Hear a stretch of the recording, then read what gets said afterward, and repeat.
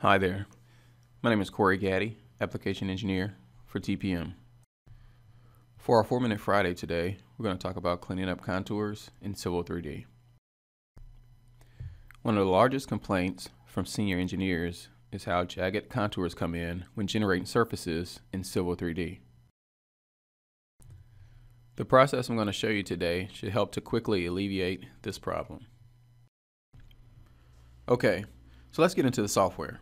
So we have feature lines for the parking lot, and we also have polylines over here that we'll use for our pond.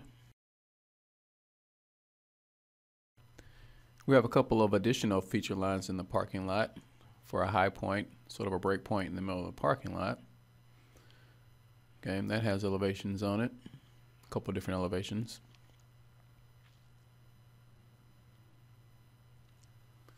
And then we have our face a curve, back a curve for our islands.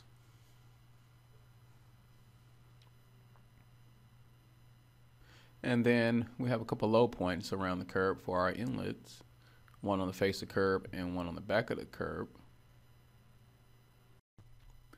So we'll go ahead and create a new surface. We can call our surface Finish Grade.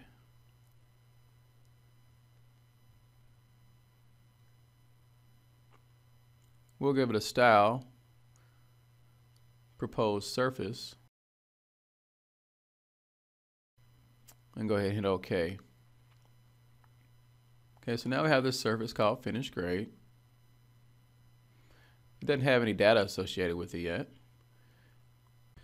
We'll add our feature lines in as break lines and our polylines in as contours.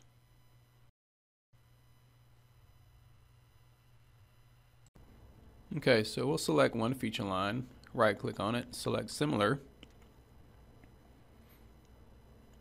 and then it pulls in all the feature lines we have in the drawing. We'll deselect the ones we do not want.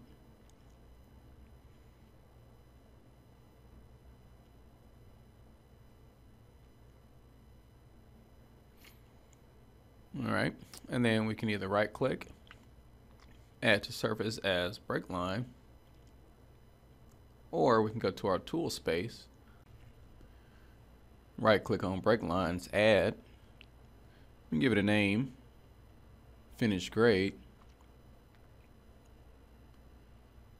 Put in our weeding factors. I like to use 0.01, 0.01, 0.1, and 0.1 for my weeding factors. We'll go ahead and hit OK.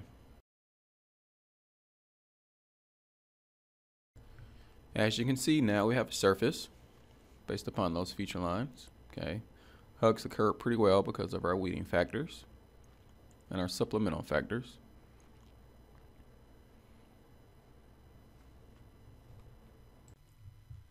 So now all I have to do is add my polylines to my surface.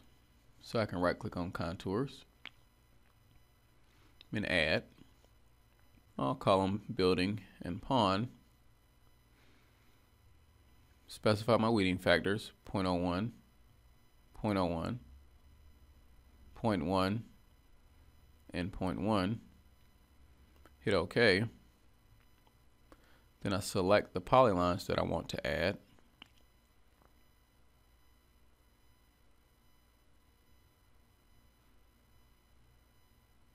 Okay, I'll grab all of those and then hit enter, and they're added to the surface. So now I can start my cleanup. In order to clean up my contours, I'll just go to the contours, draw a polyline in the location where I feel like the contour should be. It's a series of clicks, lines, arcs, and radiuses. Just kind of generally following that contour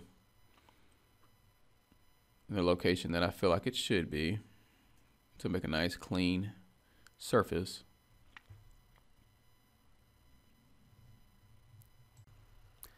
So now that I have all of my polylines drawn in, just 4 polylines, okay, 4 polylines with elevations on them.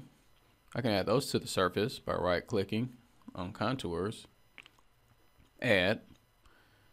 I'll just call them cleanup.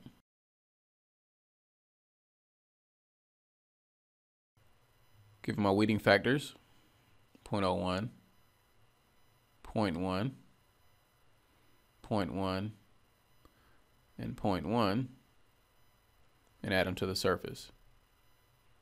Once I click, you'll see that now the surface has been cleaned up with those polylines, and the surface is following those lines. So there's a variety of other things you can do to clean up your surface, but those 4 polylines solve the issue of jagged contours. Thank you so much for watching. We'll see you next time.